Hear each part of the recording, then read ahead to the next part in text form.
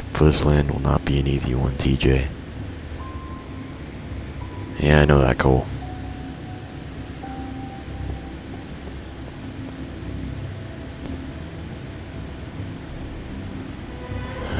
Well, we're back, and wow, that is extremely loud. Let me turn that down a tiny bit.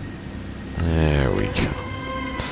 Alright, so we're back, and we have made a bunch of new additions to the base. Okay, so let me, for one, I'll start with me.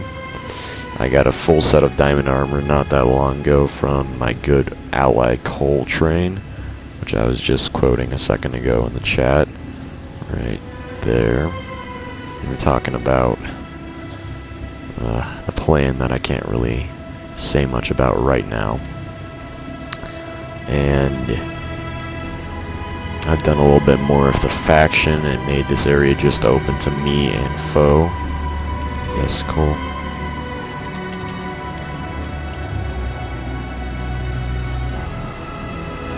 And it looks like no one has found us quite yet. Yes, cool. I know that.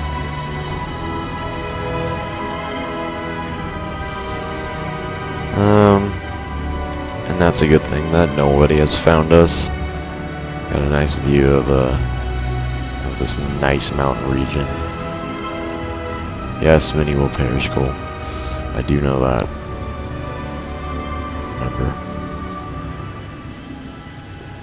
Remember what, Cole? Tell me. The candle that burns twice as bright burns half as long. Well said.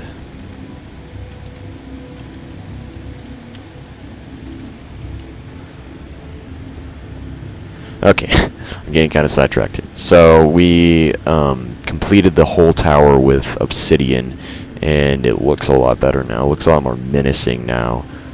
Looks almost like an evil base, but we're definitely not an evil faction. Just gotta have the best materials we can get. And I really like the look of it, actually. Almost... It looks very similar to the Lord of the Rings tower. I forget the name of it. I can't think of the name of it. It looks like that one. Let's hope that this war is not needed.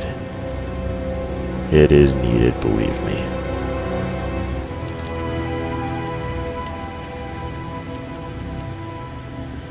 It is need, believe me. Let me fix that up. There we go. And it's a great little watchtower that Foe and me built. Foe Slick Warrior, I mean. And yeah, it's a very nice area. Okay, that's the addition to the watchtower that we built. I'll show the outside of what this space looks like in a little bit. Looks pretty sick from the outside. I found 10 diamonds in the time between films, and made a whole bunch of golden apples, and I just got some more armor, so I can put that enchanted armor I had away. And that's Foslick's chest. Doesn't have anything. And yeah, upstairs, I showed this last time, we had the conference table and the big Highland H behind it. And then here's the new addition we're making, which this area is going to become the rooms of the base for everybody in the faction. And we're going to fill this first layer right here with obsidian, so if we were attacked, no one could mine under and get through. And then the second layer will be made out of whatever the person in the room chooses to. And yeah, it should make the base a little bit more homely feeling. And That's about all in the base that has been made so far. And if we go outside here, let's see what this thing looks like from far away. The last, oh yeah, I gotta show off my sword too. The last episode, me and Hax traveled to Cole's base, which wasn't actually his base, it was like false coordinates. And we were killed by a guy that went to those coordinates to raid him. When we were going there just for a peaceful encounter to see if he was there. And I lost that whole bunch of XP that I had and a nice diamond sword. And I didn't like that. That was mean.